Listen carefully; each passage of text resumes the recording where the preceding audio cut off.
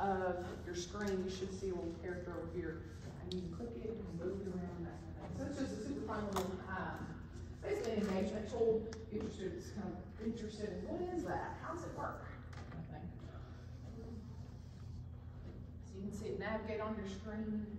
That kind of thing. So it's super fun.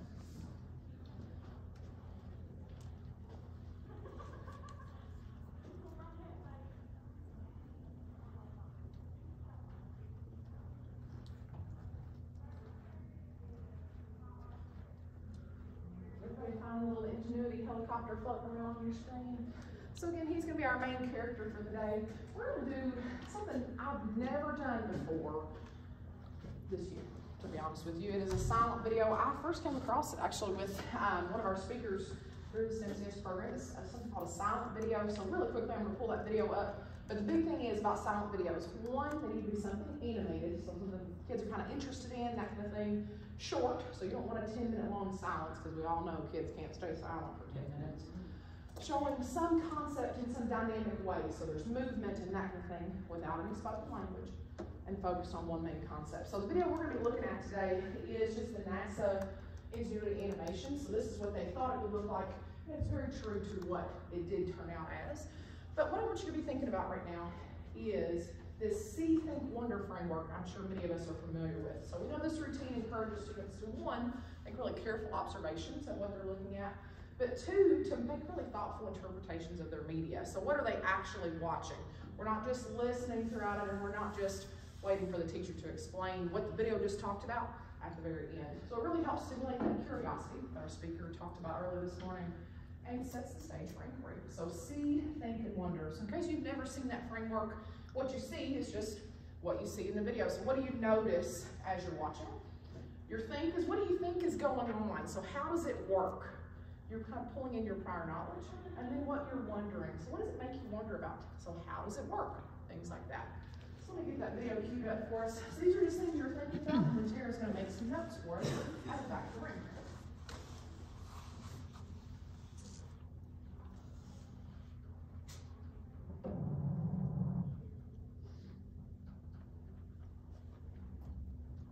You're thinking about what do you see, what do you think, and what do you wonder about this video.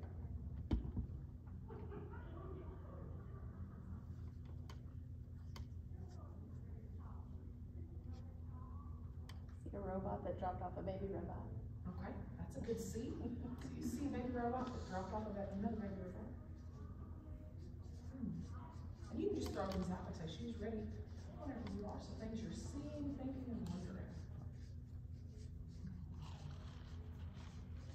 I wonder why it has two sets of blades. I wonder the scale, how big it is. I wonder how big it is. That's a good one.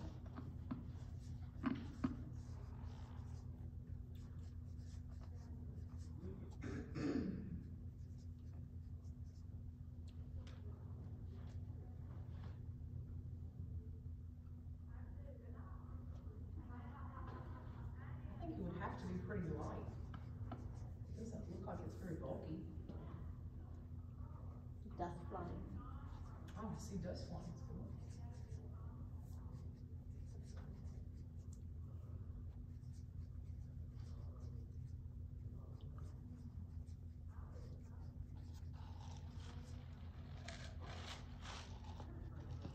I wonder how it's powered.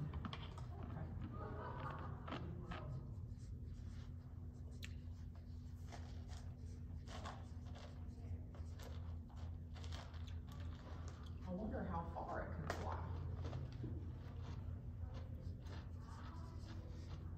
Who is in control of it?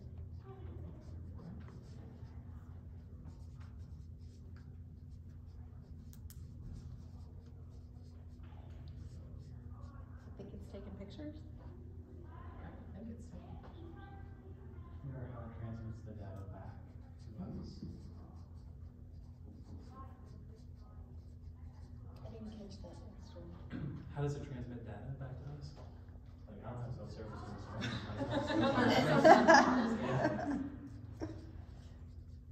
Does the signal have to be in line with the first rover? With the first rover, yeah.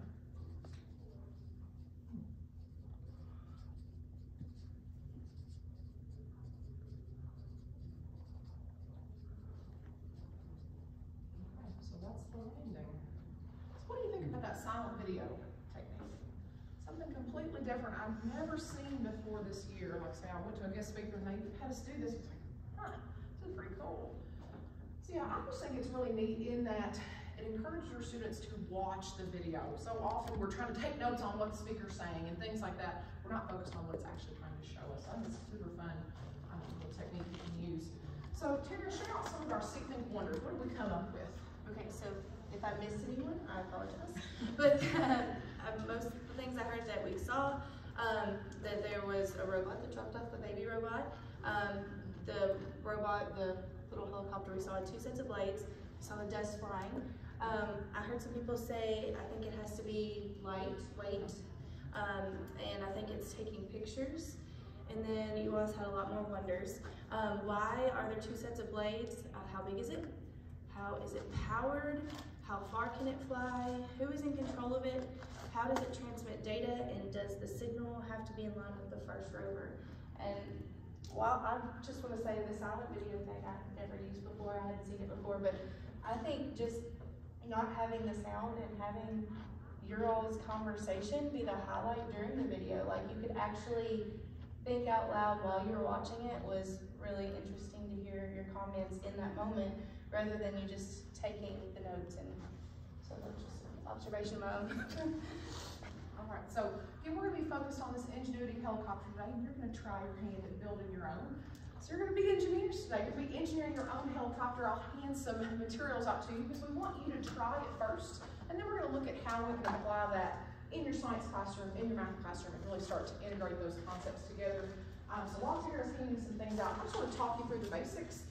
So again, while we were involved with the Endeavor coursework, we came across a really awesome engineering design process poster. And I think about, if you Google it, there are thousands that pop up on your image search. But what I love about NASA is that it's so simple. I work with a wide variety of students, from the itty bitties, so the 2nd and 3rd graders, all the way up to Governor Scholars. And I want something that they can all understand and connect with. So the process that they have you work through, we start with asking. So we have some problem. So the problem with this is that there can be multiple problems. So what we're going to be looking at in particular today is looking at the impact of mass on how quickly the helicopter will fall, okay? But you can choose many different ones, and I'll go over those with you a bit later. We start by asking a question. After that, we imagine what our helicopter could look like. So while we have this template that usually I'll start my students off with, after that, they get to get creative. So will they try maybe a different mass for their helicopter? Will they try a different material? And things like that. So they really get to kind of get creative with that. They plan it out, create their helicopter, and then they're going to experiment with it, and that's what you get to do today. So to walk you through how it works, I'm going to grab a template myself. You're going to start by cutting along those outside dotted line edges where it has little scissors, okay? So you're going to come around that rectangle, cut on all the dash lines, and fold on those that are solid, okay? So I'll give you just a minute to do that. Yeah, so you can pass these around and we can these down. So if you scan that QR code, that's how you get to the NASA JPL website.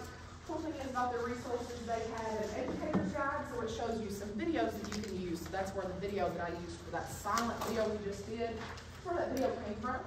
It talks through some different conversation ideas, things like that you can do with your students. There's also a student view. So I've left whole NASA JPL activities for subs simply based off that student guide. Usually it's a PDF, you can print it out, things like that. Super, super neat because lots of resources there. So this goes to the helicopter page. So then you're going to cut along the dotted line, fold along the solid.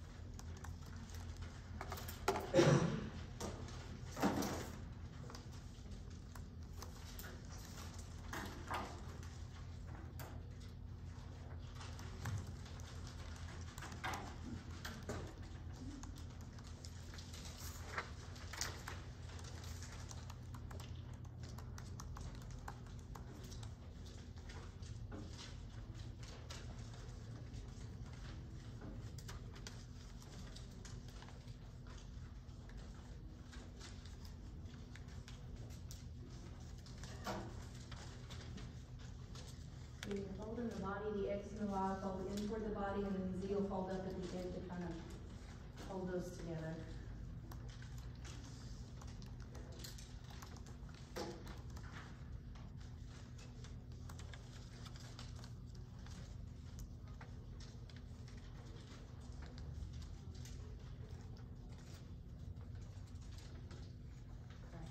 Most of the days, we've got our helicopters made.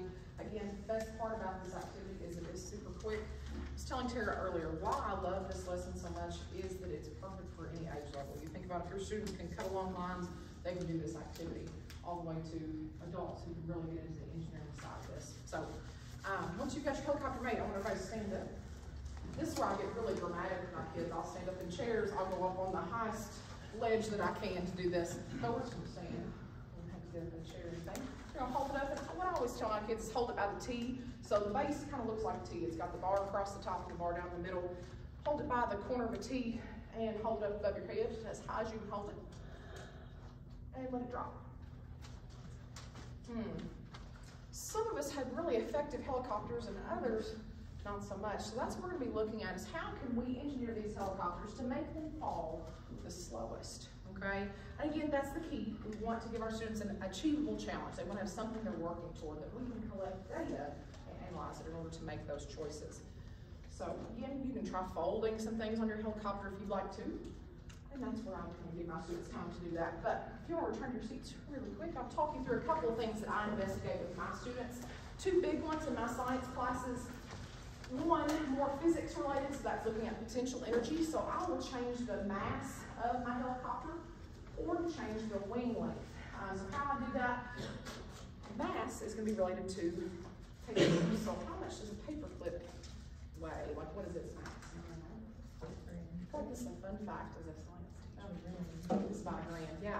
So think about, we all have a consistent helicopter, right? If we cut along the lines, all of our helicopters weigh approximately the same amount, so we can change the mass simply by adding paper clips to the base. Yeah, so you can change the mass of your helicopter by adding mass to the base. So I just add one. After that, you can start to chain them on there and that kind of thing to add additional mass. But yeah, so that's one way you can do it. Another way is to change the wing length. So we have the opportunity, you can do that later today. How I do that is just a little bit of tape and you extend the length of the wings. The options are truly limitless. So what are some that you all can think of? What are some other ways we could modify our helicopters in order to make them fall more slowly? Different things you can investigate. Could you like fold the wings to create drag or something? Okay, so could we fold wings? That's a good option, yeah. What are some other things we could do? Or what could you see your students doing trying to do this? Cutting the base. Okay, so cutting the base, maybe adding some kind of frills to it, okay? Something my students have done is they've maybe like split the wings in half and things like that. Yeah, you think about you're working with papers, the options truly are limitless here. Those are my two best ones that I've done in my classroom. We also talked about how even just using different materials, because when we were putting together this presentation for the first, I've never done this one in my classroom as an Algebra 2 teacher, but I was running the experiment to collect data and see what I would do as a math teacher with the data once I got it. And so, I was debating, should I use cardstock, should I use regular paper? And that's something else you could have your students investigate, the paper weight and how it affects the flight of the helicopter, things like that too. Absolutely. Something I usually have my students do, especially those that are in high school, is they'll be working in small groups, and perhaps your group would just be looking at mass, or perhaps yours would just be looking at wing length. And you're going to graph it out, which you're going to try later today. We would be using the different data that each group collected in order to build the best helicopter. And to me, that's a true example of engineering, in that you're using different pieces of data to sort it out and choose which one you're going to kind of follow in order to investigate that route and go down that route. So, you want to talk through data, or we want to try it? Okay, I'd say we run the experiment first, and we'll talk about what data you guys collect. So again, what we're going to look at today is just mass. So if you will, move to a partner if you don't have one. Okay? Move to sit with somebody. So we're going to bring some chart paper around to you, which is, that's fine, that works. And make sure to take your paper clips with you as well, because we're going to investigate the effect of mass on the fall time of these helicopters. Okay? So you're going to be collecting your data. using just your smartphone timer, super simple. You're gonna be graphing out that data just like you might have your students do.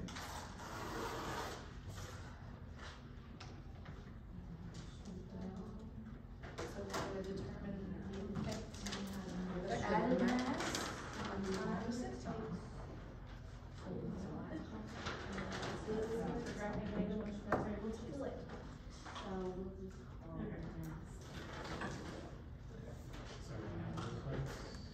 Oh, we should probably go with that.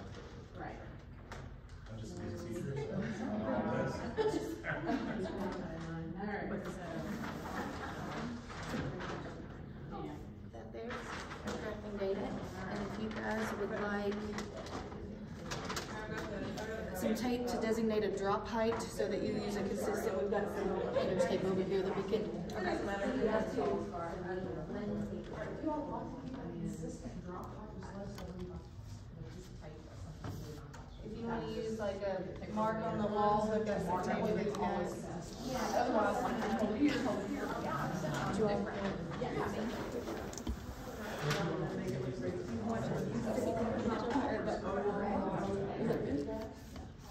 I'm not that tall, so. Like what? Okay, so.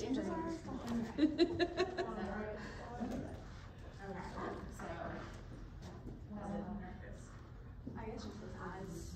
One of our arms can reach.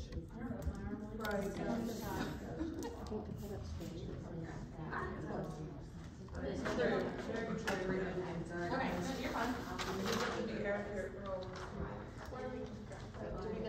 Okay, so we are graphing, well, that's something we're gonna talk to our students, but what we're gonna be looking at is the impact of adding, changing the mass. So think about what we're doing.